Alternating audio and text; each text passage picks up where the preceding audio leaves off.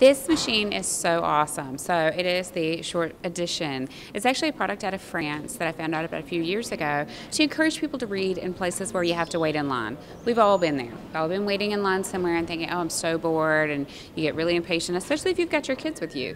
So this will actually spit out stories. You can spit out a kid's story, a 1-minute story, or a 3-minute story, and it's free. It's from the library. It encourages you to read. At the bottom of it, if you turn it back into your library, you get a free incentive, so that's going to be great. And we figured the City Hall was a great place to start it. So you see how this product works, but we definitely have plans to expand it all across the city. It's important for the public to understand there are a variety of ways that we read.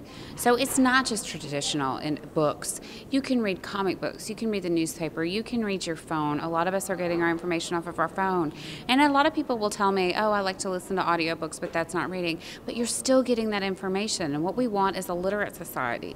That's a group of people who know where to find information, know how to discern proper information, and just have their lives enriched by literature.